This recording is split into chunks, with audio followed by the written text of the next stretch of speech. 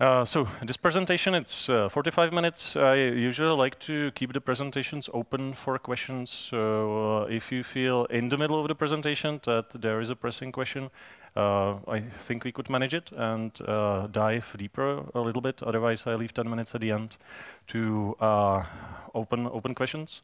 I'm going to present current, I would call it a snapshot of what is happening in artificial intelligence, how I see it, what is the state of the field from what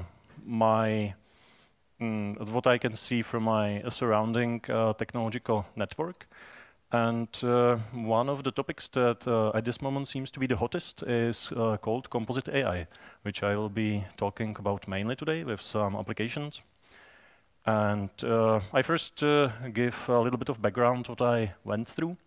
Then I will define how we treat AI these days and use some industrial analysis to show how the hype splines are working in 2022. I have, with that regard, pretty fresh reports from Gartner and McKinsey. They are about 10 days old, so we will look at some graphs. And then I will look into the application when we have all that cool AI, who is going to pay for it, and how we are going to apply it, and look at some case studies, how it has been done before. Let's do it. So my background has started in Prague at Charles University. I was studying at the Faculty of Mathematics and Physics. It was a really good experience for geeky people. And there I have got my diploma, master's diploma, then I started PhD, and I have done the PhD bouncing around many different institutions around the world, because in academic world, PhD students are the food soldiers. They are just pretty cheap. You can hire them to extend your team to do some fringe research areas that may be worthwhile, maybe not.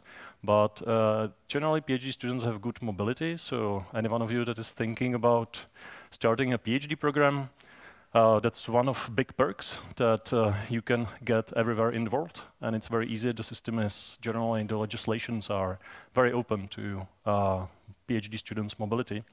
In my case, I have spent a significant amount of time in La Cienares in France, where I worked with the creators of planning systems for exploration, deep space exploration, Mars exploration in Europe under European Space Agency. And after that, I bounced to Google in California for some time, and I finished my doctorate in Microsoft in Denmark. And after that, I moved to a short postdoc at University of Toronto. I have moved to Stanford at 2016. Got some funding from ARPA-E, PARC. With regard to my focus, I have always tried to connect the continuous artificial intelligence with the symbolic artificial intelligence, and that seemed to get lots of traction. So, for example, optimizing Los Angeles, we have focused on how to kind of build better Google Maps, but build them starting from the ground and focusing on a personal experience. So we have been modeling with machine learning how people behave and what they like and what are their personal preferences, on top of operations research and symbolic reasoners that were trying to optimize the traffic. So everyone is happy in the traffic and they are more inclined to take the recommendations while minimizing the total energy consumption of the city. This has been a 2 years project that we got funding from ARPA-E, and it was pretty successful with regard to organizations that I have been at, but in some of the research laboratories, they do not really know how to productize. And I'm not sure if it happened to some of you before, but when you successfully exit, you sell all the trade secrets, you sell everything that you have worked on, and you cannot work on it anymore because it's not your intellectual property anymore. So that feels like if you lose your favorite puppet or something that you have worked on for some time and it's not yours anymore. So that has pushed me and motivated me to transition into more industrial applications where you can see your research work in a product as well. And I have hopped into a startup called Octon, and that's one of the successful exits that we had recently last year. After that, I moved to Schlumberger, which has been oil and gas applications. In both companies, I have been driving and architecting AI architectures that are mixing together symbolic reasoning and machine learning. And this is, as I mentioned, going to be the topic of this talk. But first, let's define artificial intelligence. What is it? There have been historically several definitions. I have pinpointed 3 that I like personally, and that is the behavior that is commonly taught as requiring intelligence. This is definition by US formal definition by US government. Mervyn Minsky, a personality in AI, said that it's anything that would require intelligence if done by man. So that means just anything that you yourself consider complicated enough can be considered artificial intelligence if it is not done by people. That's very, very broad definition. It can capture everything. The last one is, I think, probably one of the better fits, having AI to be a study of how computers can do things better than people. And that's I think more closer to the current perception of AI and how it is used as an umbrella term for some technological horizon. When you are moving forward with development, with looking at new domains of human interest, you always come to a new topic and you see some topic. Let's find out how to build this table in optimal way. Let's use AI. How to do it? It becomes exploration of concepts, how things can be done. And when you do not know how to do it yet, you use mathematical brute force techniques like genetic algorithms, neural networks, to try to find some first solution. And at that moment, you start calling it AI. Once you find the solution that works the best, you can then build algorithms that are really good at this particular approach that is solving the problem that you have found out. And then it stops being AI. It just jumps out of the frontier of that moving horizon. By example, at the beginning of what we call modern AI, Jan LeCun has been doing lots of OCR, I think in New York, and he was calling it AI. That was the manifestation of AI. He was just recognizing characters on US forums, and that has been the state of the art of AI, that he was able to do it really well. After several decades, we just call it OCR. It's not AI anymore. It's just optical character recognition. There is a set of state-of-the-art tools to do it really well, and when we need to do it, we just apply it. Not considered AI anymore. So I think that looking at AI as the moving horizon of technology might be the most useful definition of AI today. It's a buzzword. It can be seen as a buzzword, but how it is used, this horizon is probably the most fitting from my point of view. What motivates when we start using the buzzword as a, let's say, modern technology, what motivates us to use AI in the first place? I like to use this comparison when we look at capability to decision making that humans can manifest and what machine can manifest. On this graph, I'm showing, I hope it's not too small, I'm showing on the y-axis or on the x-axis the number of parts that we need to think about, and then on the y-axis the quality of the solution that we can achieve. So we can imagine that if we have small system, there are several processes that we need to organize. Then we need to do just a few decisions as a human, comparing two things, which one should come first or which option is better, to achieve a pretty good solution. So that's when we are on the top left portion of this graph, or top down actually, when we just do small amounts of decisions to achieve optimal solution.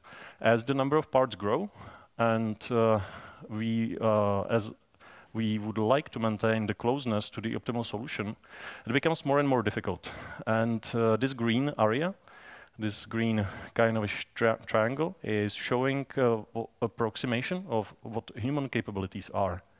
The yellow area is what are the capabilities of the modern AI, or let's say technology in general, computer technology in general these days. And the red part is what we cannot do at this moment. Red part is kind of like the area of breaking your private Bitcoin wallets. That's something that shouldn't be possible at this moment.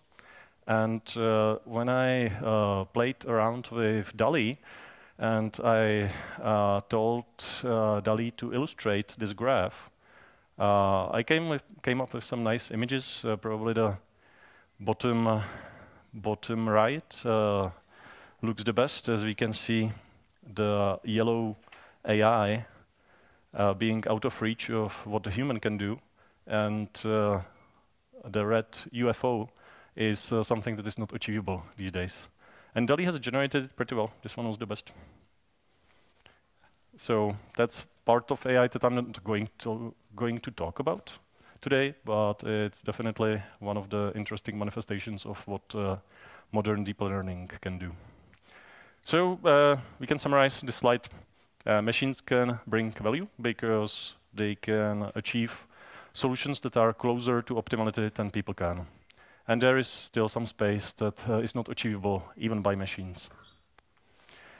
What is happening in AI? Gartner has just released some breakdown of AI technologies, how they are moving forward, and what we can expect from them.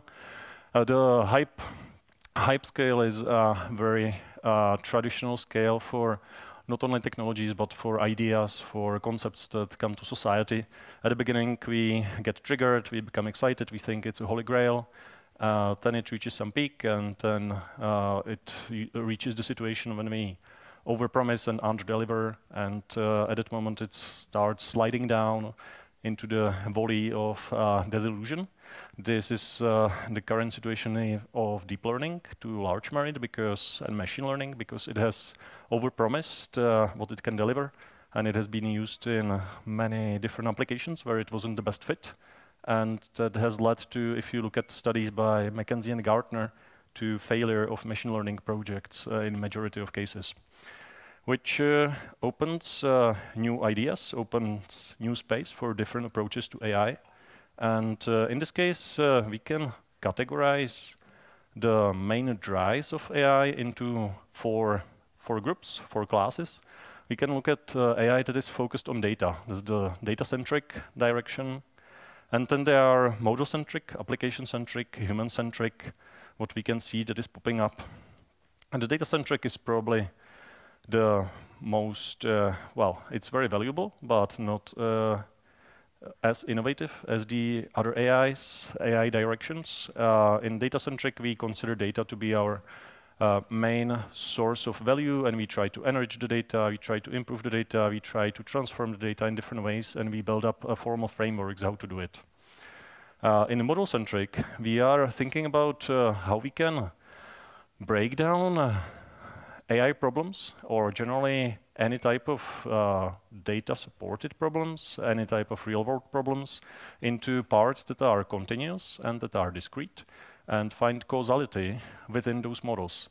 That's a different approach than trying to look at everything as, let's say, some gradient-based method learnable system, like reinforcement learning is trying to do, where you just build single policy that is supposed to learn absolutely everything end-to-end.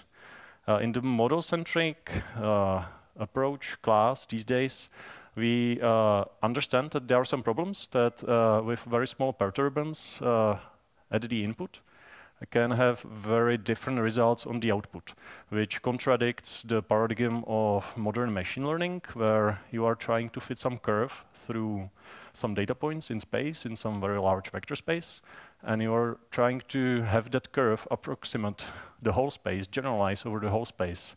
But if very small perturbances at your input, for example, if you take some graph of flights around the world, you have these days 20,000 airports, you have lots of flights in between them at different times. You try to optimize over them how people should move around, how packages should move around. Then if you just kick off, you change one bit at the input and you kick flight from New York to London out of the question, then it's going to completely change the result that you get.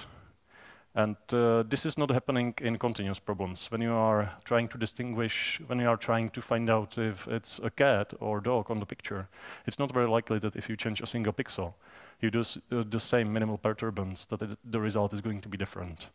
And many of the real-world problems have that quality that with very small perturbance of the input, the result will change dramatically. And Symbolic AI, causal AI, is focusing on being able to handle and model those problems. Then, together with modeling continuous problems, we can speak about Composite AI, which I will get to in a bit.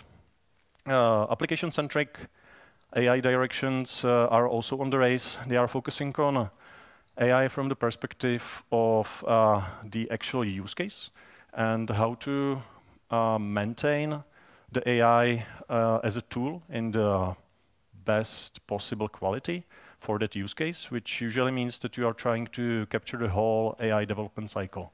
You want to have some machine learning operations, for example, where the models get versioned. You can blame people for doing wrongly some part of the model. You are constantly monitoring them. You are continually incrementally building them, and you are continually testing them if you have observed some data skew, or if in some way the model is not representative of what you want to achieve anymore. This is a very busy area where we have moved from experimentation with models, where the goal has been to write a paper, to a journal, and say that we were able to, in some very tiny case, learn something that has been before very difficult. So we have these days moved into real operations, which is the application-centric view of using artificial intelligence, where we want to capture AI at the same level as we are using software these days. And this level has not yet been achieved, and this field is on the growth. We can see it at several points in the 2 to 5 years range. Finally, there is a direction of AI focused on people, and that's very popular because it's nice to talk about it. It's nice to talk about the danger of AI taking over and thinking about Terminator, Skynet, and so on.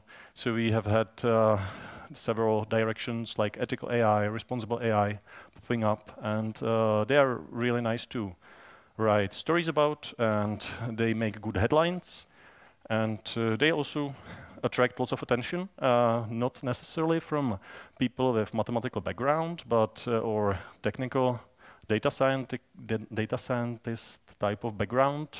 They may attract lawyers. They are kind of widening the range of understanding how we use AI. What is the impact of using AI in autonomous systems? Who is responsible? Who is going to pay for the damage?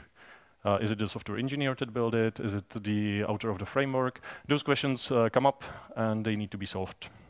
So at the current state of the industrial adoption of AI technologies, we have those 4 categories that are covering what is going to be the next flow in next 2 to 10 years, probably.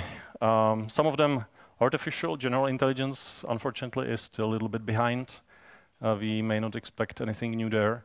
And autonomous vehicles are at level 5, which means complete autonomy, are not moving forward very quickly either.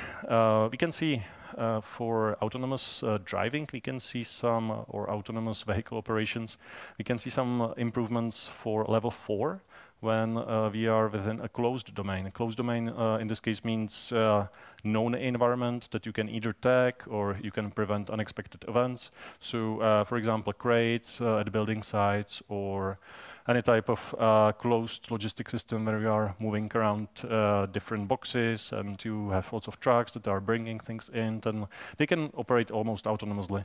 In a Czech hospital that I was looking into some time ago, they have the hospital called Moto. They have a large portion of food delivery fully autonomous. It was amazing that they already had it 10 years ago. That's level 4 autonomy for a very small case that is very helpful. So let's say that we go in the composite AI direction. Who is going to pay for it? we need for the hype of machine learning from large merit came from applications in marketing, because we became able to very precisely define the probability that who to show, let's say, advertisement for Harley Davidson when they just recently looked at the Google search, and they have had their particular history of searches. Or what is the probability that you are going to buy certain product when you, on a Foursquare, go close to certain shop. And this is a machine learning application that is in continuous space, and having the capability to feed as many resources as you can computationally, we became really good at predicting it. We might have noticed it in the last 20 years that the search engines just became really good at serving you ads, and many other at serving frameworks became much better on Facebook and other technologies. Intelligent automation is a field that is growing into $600 billion a year for 2022 only, and we can see that there is a space. Those money are spent on software that executes intelligent automation, and we can see that being able to deliver to that market through artificial intelligence is going to be a significant amount of funding that would allow us to develop certain artificial intelligence. The question is which one. In this case, my hypothesis is it's going to be Composite AI, because Composite AI solves this problem. What is the problem? When we start aggregating automation systems together, their state spaces are growing exponentially. They multiply. When you take one system that, let's say, in a factory controls, it's a planning system that tells you how to build a bike, how you have to cut the tubes, how to plug them together, and so on. And then you have a factory where you optimize how the machines should be close to each other, what should be the paths within the factory, and which machine should be doing which part at what time, and who should be next to the machine, and so on. Those problems, when they are separate, they are well solved in the field of operations research. But when you merge them, the state space becomes exponentially larger than those individual problems before. This is because all the atomic decisions that I do in the first part of the problem is going to have some impact in the second part of the problem. This has been historically addressed by siloing, just separating into the optimization into a waterfall, that we go step by step. This is not efficient. We are missing lots of opportunity for optimization. And we also cannot do it really with engineering only, because when we just try to build more pipelines around it, when we try to hard code how those decisions from one system should be impacting the other system, it will grow into, with the exponential growth of the state space, it will grow into unmaintainable spaghetti code. We need some conceptual approach how to handle the complexity that is arising from merging large automation systems. There have been, in the history, different ways how to try to solve real-world problems end-to-end. In Strips era, which is like 60s, 70s of previous century, people thought we can model everything as logical systems. We just describe the world in terms of first-order predicate logic, and it's done. Then we just solve it, we find the fastest plan, and it's done. Unfortunately, this is computationally unfeasible, and it cannot handle continuous variables really well. Then the opposite line of thought, that Jan LeCun, he's a chief scientist of Meta, and he has been propagating, I think he released it at the end of June, that we can build end-to-end automation systems using only machine learning. As long as it is differentiable, we can just learn it with gradient-based methods. It's a thesis, and it has lots of shortcuts and expectations, and it has this one, a magic component you can find in the model on the top. It's called configurator, and it tells all the other learning components how they should behave. magically. It knows the right parameterization. I think that it's an interesting concept, and there is a lot of development needed to have some results to what merit it can be done, but computationally, it's not feasible at this moment. Composite AI says that it postulates that we can solve any real-world problem by combining different parts of artificial intelligence and using the right models for the right subproblems. And then the only question is how to combine them, how to compose them together. And in my opinion, Composite AI is something we can already apply. We can apply it to large merit. We do not know how to make the compositions automatically yet, completely automatically, but we are on the way there. And one approach how to do it is just conceptually on a high level, start breaking everything into subproblems. We take high-level problem, we find the main dimensions of difficulty. We start from the most difficult part that is most impactful, and then we start breaking down the top-level problem into subproblems until we reach a level at which we can transform those problems into solvers from that particular set of AI, from that particular field of AI, and solve it. Once we have solved the atomic problems at the leaves, we can bubble it, propagate it up, and get a solution of the original top-level problem. Conceptually, this is very straightforward. It has been done before. There are hard parts in finding the right decomposition, because it may not be always possible. It may not be possible without sacrificing some solution space. But as I said, the combination of multiple systems together is really large. It's exponentially larger than all of them individually. What solvers can we use? There is an enormous amount of research that has been done on how to model different parts of real-world problems, and we can look at them from probabilistic point of view. We can look at them from perspectives of graph theory, pattern formation, system theory, evolution, adaptation.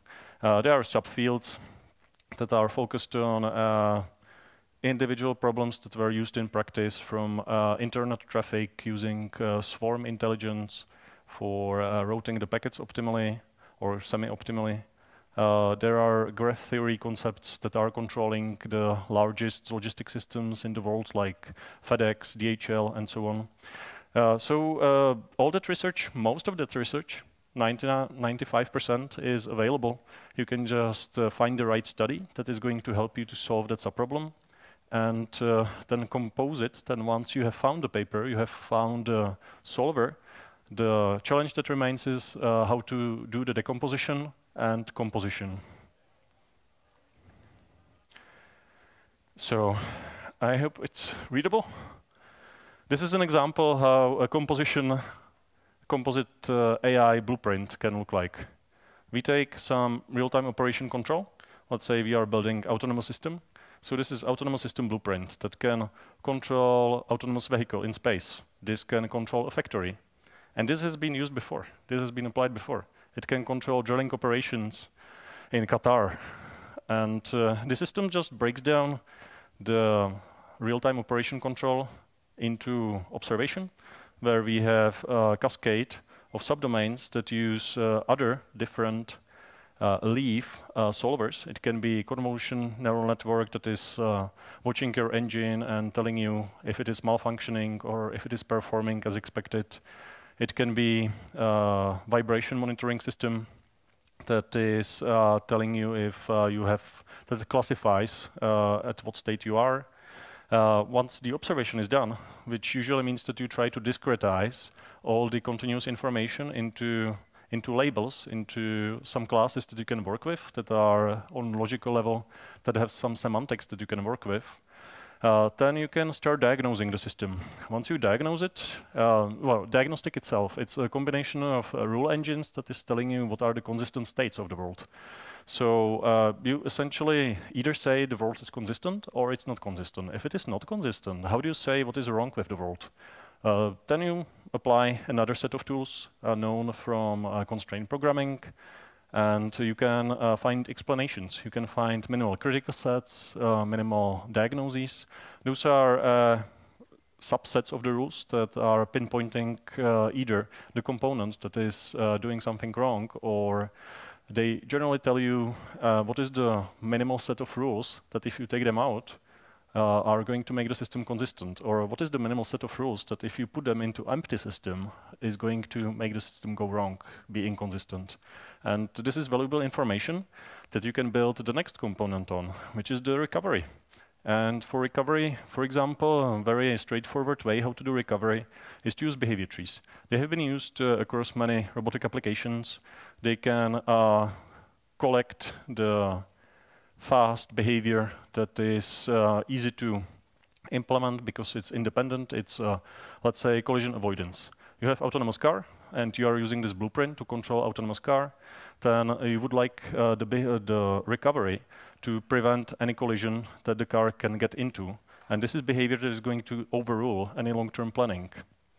When we speak about planning, you need some long-term planning to achieve your goals, which is the next component. That's the plan component. You would like to break down the planning, long-term planning, into sub-components where you are able to efficiently, optimally find out all the actions that you need to do to execute the plan.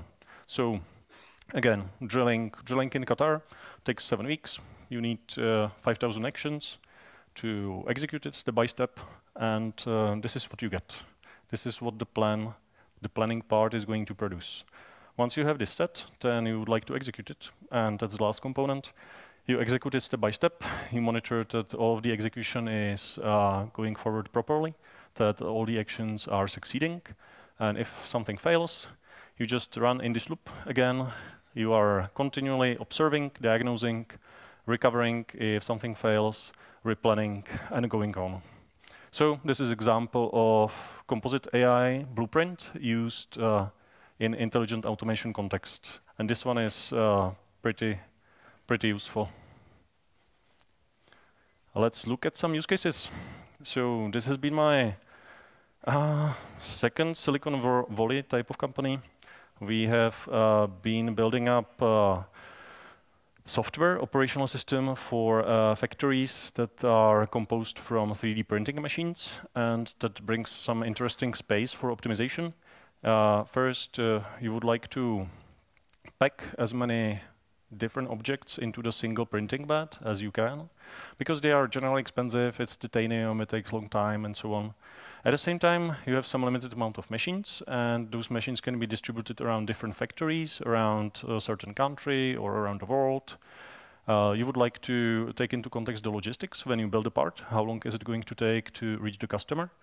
And you would like to prepare or have certain capability to predict the success of each operation. And then from the customer, you generally receive a quote. They ask you, can you build 2 million of some hearing aids, which need to be custom built. Each of them is absolutely unique. Can you tell us how much is it going to be? So in our case, we were able to do it under 2 minutes, compute any size of quotation. And then the second part has been how to execute it. Once the customer says, I like this price, I'm buying, then the distribution to the machines and execution of the jobs has been also part of the operation system. Nice application of Composite AI for intelligent automation running on this pattern, exactly this pattern.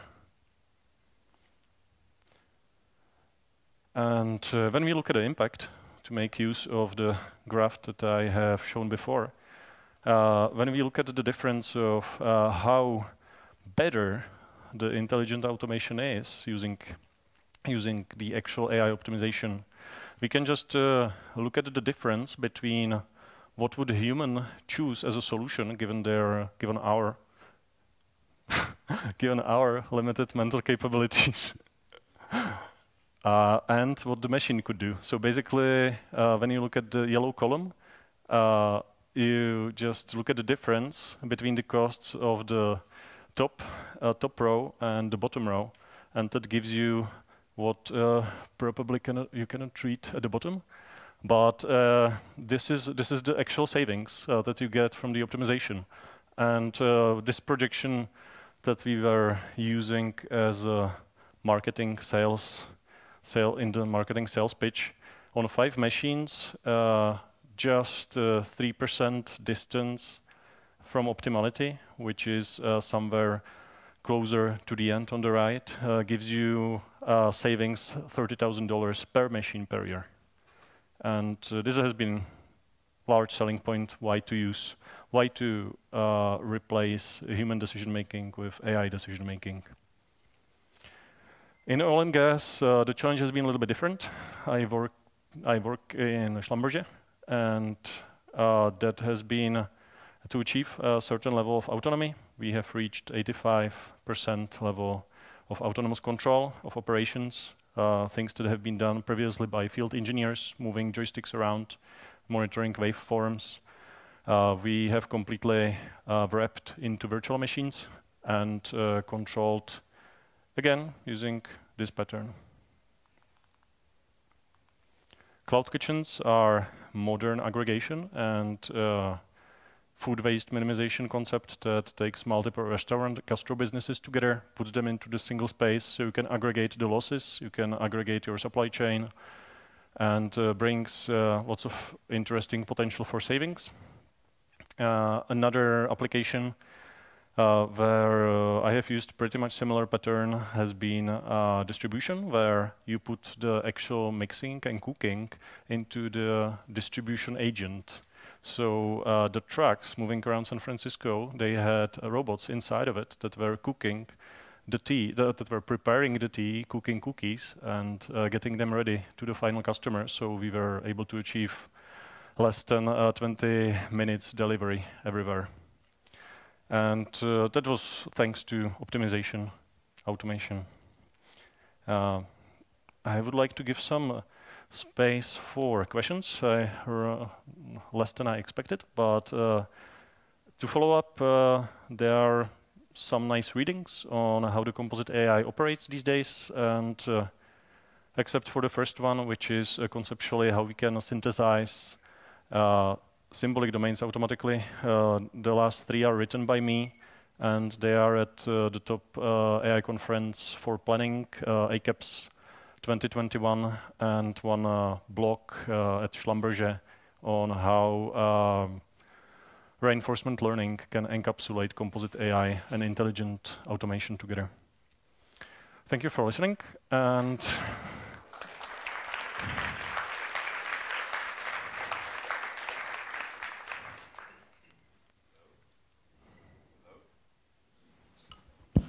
okay, question time. I have a question. It's like a more like a political question, by the way. So I'm a big fan of automation. I have like more than 500 applications in my smartphone, so I'm trying to optimize everything what's possible. So the thing is that you are basically aware that everything you are just mentioning will replace like millions and millions or billions of people with robots or automates. So the question is, okay, so the question is, because many people think that in the following 10 years, for example, like millions of people won't be like unemployed, but unemployable.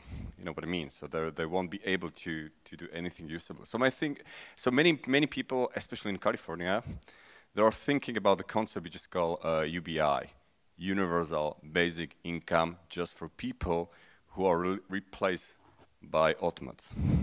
So what do you think about this concept? Do you think it's moral? Do you think that it's inevitable to accept UBI?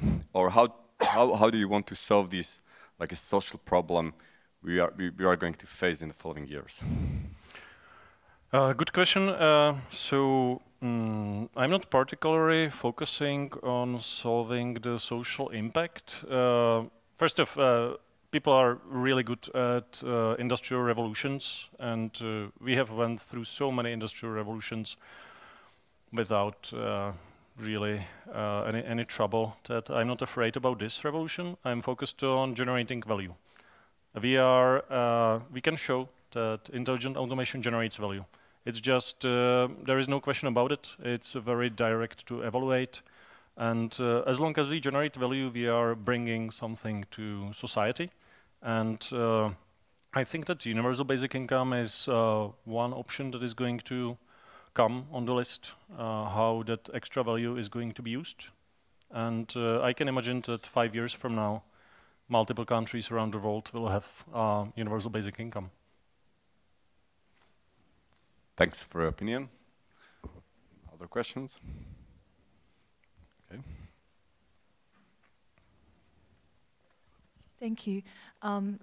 Thanks so much for the talk. And I think the examples you have given in the talk is mainly around using AIs for specific tasks. What's your thoughts around AI taking over the world? And Well, I think that a larger danger than AI taking over the world. AI is not. It's not really that smart. It helps us with some tasks that we tell it to help us with. And that's it. There is no more intelligence. There is no sentience. Nothing is happening there. But could it like learn itself and like improve itself? And would it ultimately it will have like a mind of its own? We are very far from that. On the other hand, I see another danger that we use intelligent technologies, AI, so much that we become lazy ourselves and we start to degenerate. That's, I think, larger danger than AI taking over the world. Fair enough, thank you. Maybe I'd like to add that we have like a general artificial intelligence, like a GPT-3, you know, like that is able to communicate. Is it really AGI? It's very large statistical model. It's a corpus. It's not going to become sentient. It's not going to come up with new ideas. It's going to statistically replicate what it has observed, and it's going to be a good predictor for generating the next word in a sequence, which you can chain into very long sequences and generate reasonable text. I don't see it becoming sentient and killing your cat or something like that. Did you know the case? Few months ago, some employee of Google. Yes. He basically left Google after he basically published information that he thought that his artificial intelligence or Google developed artificial intelligence is sentient. Well, it's a personal opinion of one person, and lots of drugs are legal in California that are not. Okay. Some other questions? This is a really interesting topic. Okay, 2 questions. Thank you. I would like to ask you, do you see AI and Web3 growing together? Do you see good showcases already?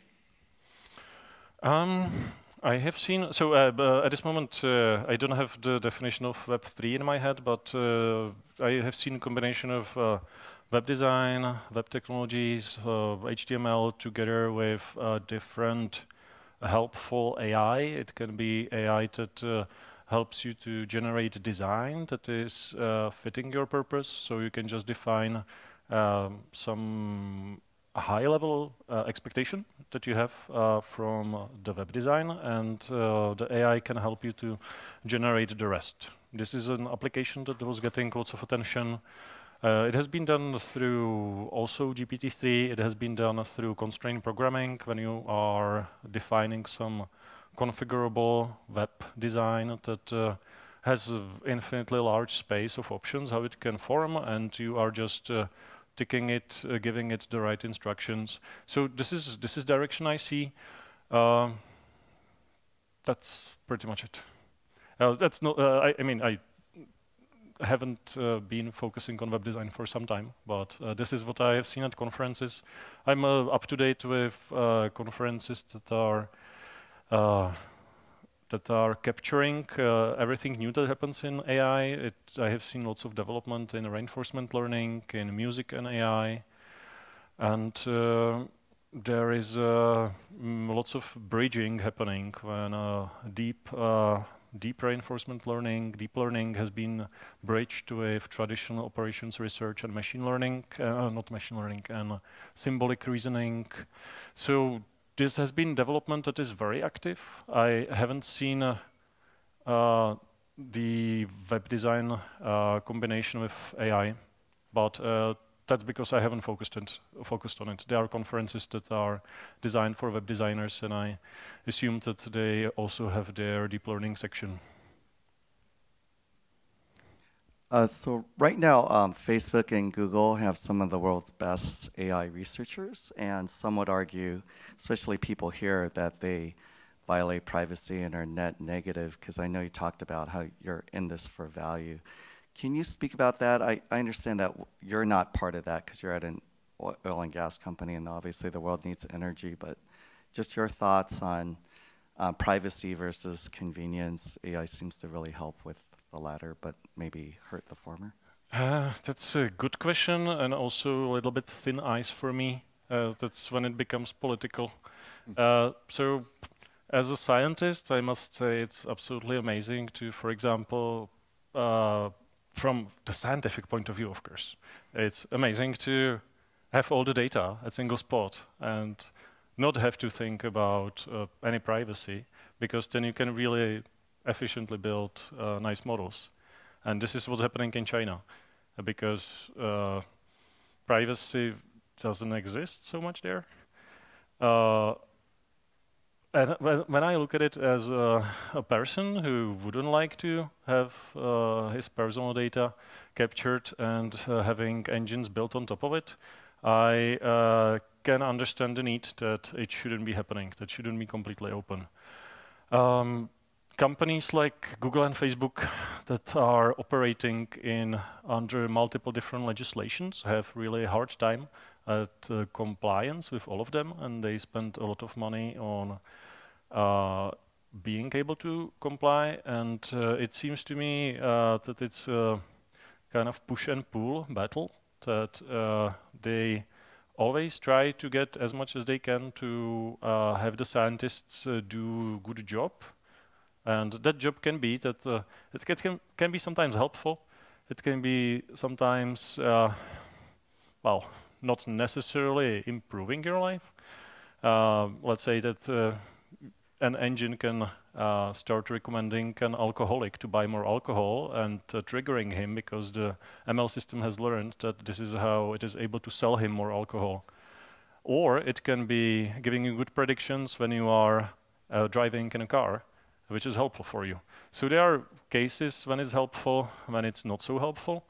And the scientists will always try to get more value out of data.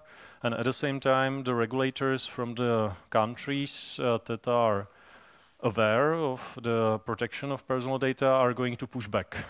And this is going to go back and forth. And at this moment, we are converging somewhere. And where it is going to be, I don't know myself. We have to see how it turns out, and I think everyone can contribute their opinion through the political systems, government systems that we are part of to make decisions there. I don't have universal solution. I don't have ultimate opinion. I can describe what is the state of the world. There are two sides pushing against each other. We can see, for example, in Europe, GDPR legislation, which basically caused that many US companies stopped offering their services to the European market. Yeah. First of all, thank you for the presentation. And what are your thoughts on the future of quantum computing, if you have any experience in that field? I do. Yeah, it's because quantum computing is expected to be the execution engine for most of the AI, and the prognosis talking about the current state with top scientists. I just 3 weeks ago I was in San Francisco, and we were discussing it at Palo Alto Research Center, and it's it's not yet practical, and it's even a question if quantum computing will ever be practical, unfortunately. I would love to see it being usable, but at this moment we can do some limited quantum annealing. We can build very small qubit processors, but we don't know absolutely how to scale it. To solve reasonable problems, we would have to have some concept of parallelism for quantum computers, because they are hard to build for a certain size, and we don't have any parallelism. We don't know how to do quantum entanglement for processors that are not super close to each other. So that's the hard part, and we do not see real results there at this moment. So we don't need to afraid of quantum computers to crack, for example, asymmetric cryptography soon, in case of Bitcoin, for example. I don't believe so at this moment, and for next 20 years, maybe. Yeah. Maybe the last question? Okay, the last question. Do you think machines can gain consciousness or fake it? Oh, machines. That depends. So as it's going back to a question of Skynet, which I got before, and consciousness, sentience is, I think, at different level, fundamentally different level of our capabilities than we are at this moment. At this moment, we are at applied artificial intelligence. Everything that is practically useful is just applied artificial intelligence when we learned how to solve some small problem, and we learn how to do it well. And we sometimes accidentally learn how to do something that is interesting and entertaining. For example, the DALL-E, the automatically generated images. I was spending some time experimenting, and it's amazing how you can have such a large statistical model that you can generate images automatically based on the keywords. But that's very far from any consciousness and sentience. Unfortunately, we're out of our time. Filip, thanks a lot for your interesting presentation and especially for your comprehensive answers. Thanks a lot for being here.